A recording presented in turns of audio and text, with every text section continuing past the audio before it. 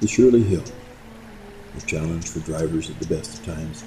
The road is steep and the banks rise up on either side, with trees clinging to the meager soil there. But they have done so, many of them, for the last 100 years.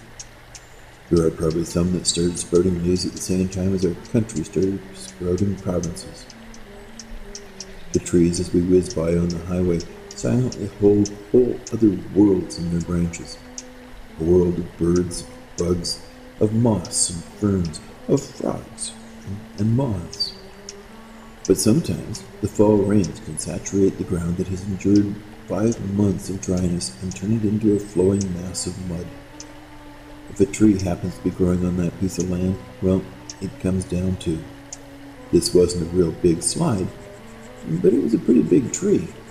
If I counted the rings right, this was 117 years old. It came down across the highway, snapping power poles and lines as if they weren't even there, with the top landing on the other side of the road. It came down at 1:30 and they had the power back up by 5. People had to wait a bit, but they got it back too.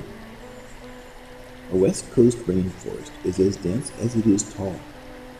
Even here at partway up this hill, there are trees down on the valley floor which have branches well above my head.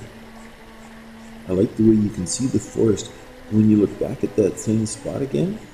Something is there that you didn't see last time. And here, this was where the previous slide happened on the Shirley Hill a couple of years ago. It didn't close the road, but spread a couple of inches of gravel all the way down the hill. At the bottom of the hill is Kirby Creek, fast-flowing, at least at this time of year, west coast stream burbling over the rock.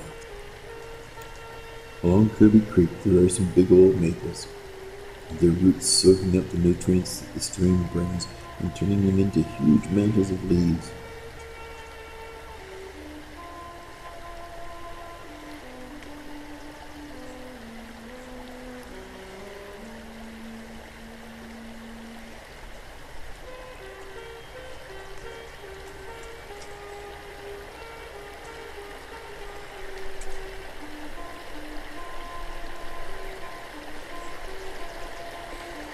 Now at this time of year, when those leaves have turned their wondrous colors, they are released to blanket the world below.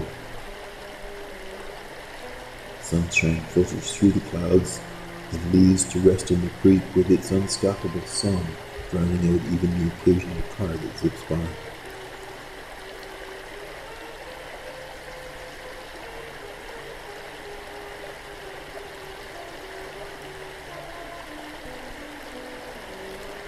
Is it a tranquil spot that I could stand in for hours?